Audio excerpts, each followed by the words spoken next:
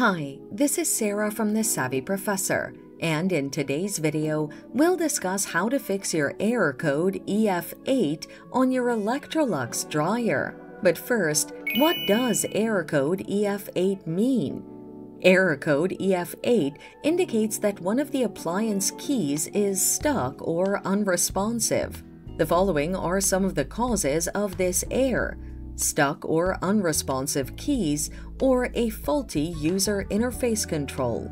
Now, let's look at the best solutions to fix the error. Troubleshoot for a stuck key. Disconnect the dryer from the power supply by unplugging it from the socket or switching off power from the mains. Press all the buttons on the control panel. Pressing could help free any stuck buttons.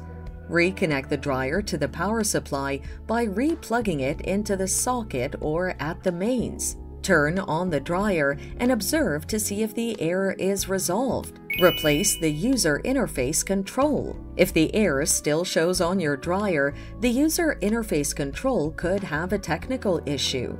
Proceed to contact a professional technician to conduct further inspection. They may need to replace the user interface control for your dryer to resume normal functioning. And that's it. Thanks for watching. Till next time.